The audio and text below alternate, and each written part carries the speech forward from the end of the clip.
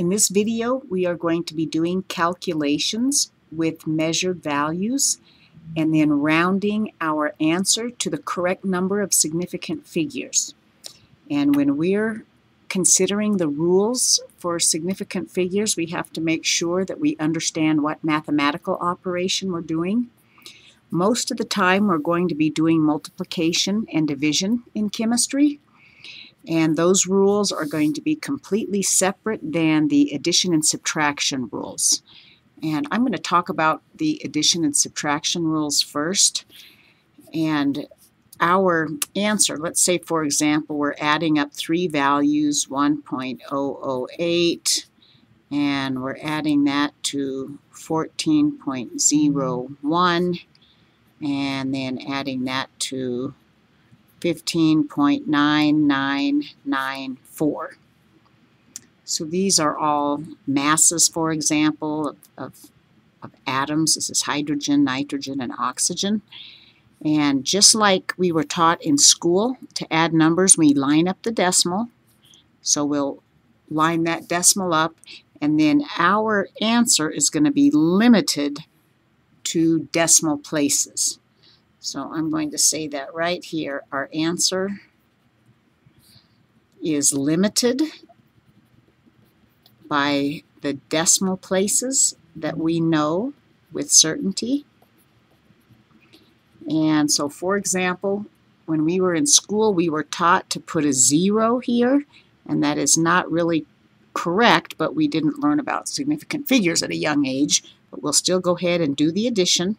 4, and that would be 17, carry the 1, 9, 10, 11, carry the 1, 10, carry the 1,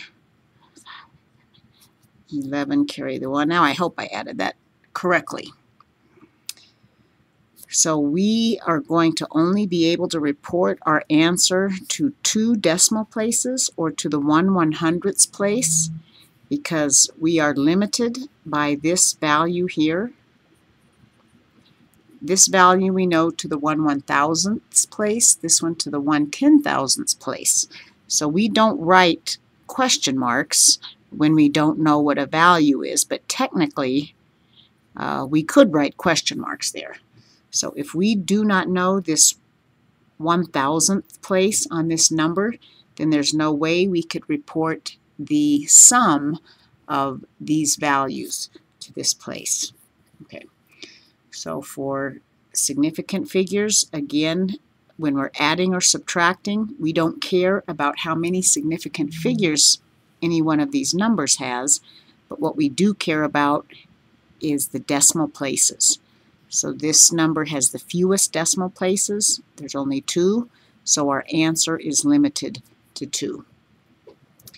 Now, going over to the multiplication and division rules, here we have a complete different set of rules, and our answer is going to be limited by the factor that has the least number of significant figures. So our answer is limited by the value with the least significant figures. And that's why it's important to look at any number and know exactly how many significant figures that number has, so that if we do a calculation with those values, we can round our answer correctly.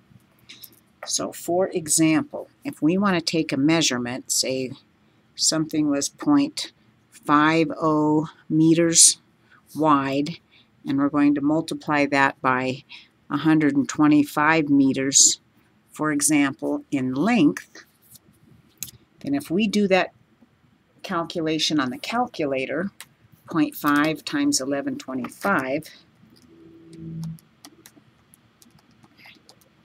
we'll get 562.5.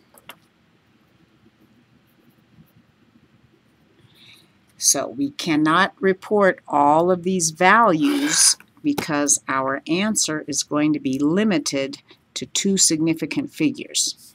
This value has 4 significant figures, and this value, remember, all leading zeros are crossed out, and a 0 at the end of a number is significant if there's a decimal in the number. So this has 2 significant figures, so our answer is limited to 2. So we could write this answer 562.5 in scientific notation, or we could just drop that off in the ones place and call this 560 square meters. There's our 2 significant figures. Or again, a sure way to always get the number of significant figures correctly is to put the answer in scientific notation. So if we move the decimal 2 places to the left, we know that we can only report 2 significant figures. So we put 5.6 times 10 squared, since we moved the decimal 2 places. And I was going to say something else about that. Now this may seem crazy. Why do we do that? So I'm going to show us with the uncertainty in each measurement why we could not report 562.5 square meters as our answer. So for example, an area is a length times a width. So if we take our measurement of 0.5, let's say that was the width, so 0.5 means as a measured value that answer, actually that's 0.50. So this answer is somewhere between 0.49 and 5.1, or 0.51, excuse me. So here's our error. So our error, remember, is the last digit that we know with certainty. So this is plus or minus 0.01. So the measurement of 0.50 could be as large as 0.51 meters or as small as 0.49 meters. And then the measurement of 1125 meters, again, the uncertainty is in the last digit, so this could be as small as 1124 meters or as large as 1126 meters. So this is actually making quite a mess of the paper, but this would be our small error. So there is always a little bit of uncertainty or error in a measurement. So if we take the 0.49 times 1124, that area would be 0.49. We would get an area of 550.76 square meters.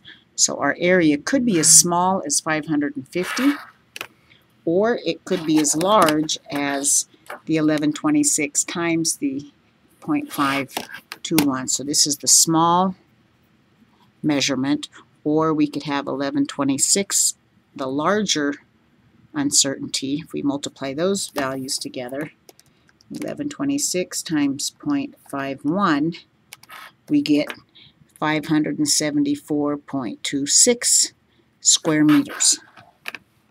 And from these measured values, and because we have determined and reported the measured values to these significant figures, then we have an error in our area. So all we know is that our area is somewhere between 550 and 574 square meters. So reporting an area to 562.5 square meters when in all reality we have a relatively large uncertainty would be incorrect. So that's the why we would report our answer like that. So it's safe to say that our area is 560 square meters. Now it's plus or minus 10 meters. So that's what that shows, 560 plus or minus 10 square meters. So we only know with certainty this measurement to the tens place. Okay, so I'll do a few more examples on another slide. For the most part in my chemistry class, I'm not going to ask the why, or I'm not going to have students show the margin of error. Rather, we're just going to look at a multiplication or division problem, determine the number of significant figures that's the smallest, or the value that has the least number of significant figures, and then round our answer accordingly.